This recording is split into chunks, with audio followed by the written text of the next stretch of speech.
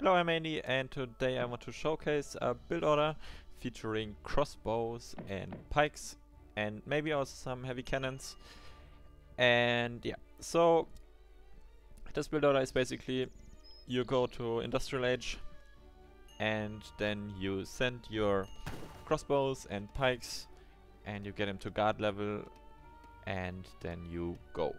So you try to, so you don't have to kill your enemy with your first push, but once you really get to your Industrial Age, then it is pretty good. I wouldn't say it's the best build order. It used to be better, but it's fun to play, I think. So let's get into it. So first up, we want to start with the trading post. We also, so we go there immediately. So we ideally get the first trade guy and get our XP. This speeds up our H1 quite a bit.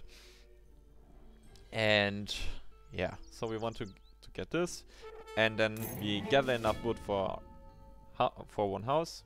In this case, I found a wood treasure, which means I don't have to gather as much. Yeah, but yeah, but you sometimes in some maps you just have to gather 100 wood.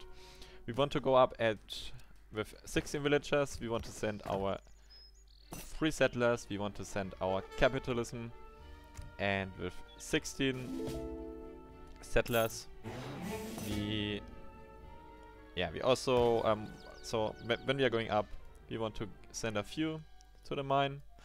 We're not sending any coin chests, so we will need to gather all the resources we want to get to age up. So yeah, also treasures help a lot, so try to get as many as possible. In H1, food is the most important, and obviously wood before you build a house. And once you transition, you ideally get some food and some coin. I mean, wood isn't as important, but it's nice, of course. But focus on food and coin. Yeah, so because this game is a bit slower, so this build order is basically a fast industrial, which means we want to go to industrial as soon as we can, and then we want to send our powerful shipments. So we have 24 crossbows, 24 pikemen, and we have a few caverns. We also have our factories, and if that's not enough, we can always send infinite lancers. So that's pretty decent. Yeah. So if you're playing against something aggressive, you want to build an outpost in your base. In your base means, and then you want to defend with the outpost and with the militia and maybe with the explorer. You might also need to make some dogs. In this game I'm playing against Portuguese, which really cannot play that aggressive. So I felt confident to just go forward, really, and see what's going on. Yeah, so this also might put him off guard. He thinks I'm going for some Fortress Age play, which is something very common, which you can do as Spain, or which most Spain players do. And yeah, so in H2, we want to send our 5 villagers and our 700 wood. With the 700 wood, I typically get a market and get both the upgrades, and in this game I also get a church. Of course, like if you're feeling pressured, I would skip the church, and I would rather like go for a few more houses so you're safe in case you lose one. I also go up with the covered wagon. It's also very greedy. You could also just go with 8 crossbows or 8 pikemen, really. I don't think they would help me much in this game, so I chose the covered wagon. I think once you get the covered wagon up to the town center, it's also a better defense than 8 crossbows, I think. So yeah, and also it gives you 10 population, and yeah, you're not all in, but it's also pretty greedy, so I'm just doing that. Also Spanish gold is a card you always send. So with Spanish gold you are getting the last of your coin for the H-up. I mean, if you're under pressure, you just send units, of course. And the other card I always get is the 1000 wood. Because with the 1000 wood you can build more infrastructure. It helps you quite a bit. So everything is a bit smoother in my opinion. Yeah, in this game I also was a bit late. You typically should be able to go up to H3 at 7:30, and in this game I was at 8, which is a bit slower than usual. But as I said, it's a pretty slow game. He's making Cazadores and Dragoons, and he's hesitant to move out. I mean, it's of course he is, because if I'm going for Fortress Age play, like I would send 5 Lancers, I would have out 10 rods, and 5 Lancers and 10 rods eat this army. So it would just be dead. Like if I catch him here, all his units are dead. So that's why he's a bit hesitant to move out, and he's just going for the trading post. Okay, so in the transition, you want to get the crossbowmans with the veteran upgrade. So the politician which we are using is the Papa Guard.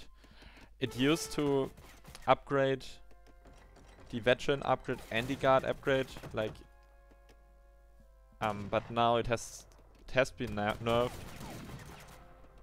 So you have to upgrade veteran in all cases, and the guard upgrade is heavily reduced. So the guard crossbowman upgrade is 3 basically, and I typically go for crossbows first. And yeah, so I think crossbows are generally more useful, because even if he has Cav, he needs like 15 Hus to deal with my army then, once I have 24 crossbows out. And I also always can use the dogs. The dogs in H4 are pretty strong, so these are very powerful units.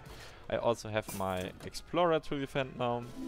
The Explorer also has the Sharpshooter ability, which is pretty good. So I can defend now. So I had my waypoint at the wrong TC. But with this army, 29 crossbows on guard level, they are pretty strong now, so I can move out. It might be a bit dangerous with only crossbow, but then again I saw that he had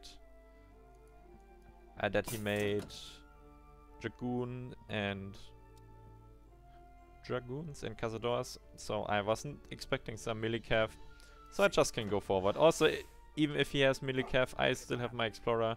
I can shoot 1 melee cav right immediately, and I can train my doggies, and the doggies hold them up good enough so my crossbow can finish them off. They are also do surprising amount of damage against cav. They're not as bad against cav as skirmishers. So yeah, really that's what I'm doing. And now I'm preparing my switch for the pikemen. I also sent my 4 cavalryns just because the only thing that's really dangerous for me, for my crossbows here, is his cannons. Sadly I kind of wasted them already. So yeah, with 4 cavalryns you should be able to do better than just lose 2.5 against 2 cavalryns. So that was pretty bad. But my doggies, they clean up though, so it's fine. And now I can go forward. So with this build order, now you're in your safe space, because the crossbowmen and the pikemen, they are very cost efficient. Your economy is also surprisingly good with the Spanish gold. We also send 5 villagers. Don't forget your market upgrades. And I actually need to be on Hans. But other than that, yeah, you are pretty powerful now. And as soon as the 24 pikemen arrive, I'm also I'm also able to deal with the cavalry and with the buildings, which might eventually come. And also, what's also really good and what you should always spam is the dogs. These dogs, they are so ridiculously strong for their cost. And they take so much damage. So it's really good. Yeah, now my pikemen are here. They're also guard. So I should get a cleanup. I think his micro is pretty good, all things considered. It's very hard to disengage against so many pikemen. Maybe I should have continued to attack here. But I figured I'm just gonna take the TC and take my lead. There's also the heavy cannons, and I might be able to overpower them with my pike, but I'm also not feeling super confident under his TC. So that's why I'm just taking a house here. Maybe see if I can grab some villagers and just go back, really. As I said, this build order is not all in, so I don't have to finish. You don't really run out of juice very quickly. At this point I could probably also add in a third Rex if my macro is a bit better. Yeah, and I should also get the more wood upgrades. Let me just see what he has. Yeah, he actually doesn't have too many units, but because I don't see anything and my bad positioning, I'm really hesitant. So if I play it perfectly, I can probably finish it right here. But then again, as I said, I don't feel in a hurry. And yeah, I'm just going to go forward. So what I do here now is I'm just going to use my heavy cannons to force an engagement, basically. Now I see cavalryns. At this point I see I don't have cavalryns. Here's heavy cannons. I wanted to use my heavy cannons to trade against his cannons. So that's why I have to go back, really. And at this point I think, okay, I saw all his units. He has basically only cannons and cazadors. So I should probably just make some lancers and then it's GG. I also see his villagers here. So I just go back for a moment, get some lancers, get the breast cavalry cuirass upgrade. Initially I got the arsenal because there's the upgrade for infantry, which increases the attack and I think also the HP of your crossbowmen and pikemen. That's initially why I got the arsenal, but because I transitioned into lancers, I wanted to make them a bit more powerful. So that's what I did. And once I have my 20 lancers, it's go time. And I mean, this is complete disaster for every Portuguese player with that many cazadores. You don't ever want to see 20 lancers against whatever amount of cazadores, really. I don't think like even 100 cazadores could deal with 20 lancers, because they two-shot them. They have extra range resist, and just yeah, it's just a bad day to be a cazador, I guess. So that's basically the idea of this build order. I could have probably also just stayed on crossbow, pike, and added cavalryns instead. That would have been also okay.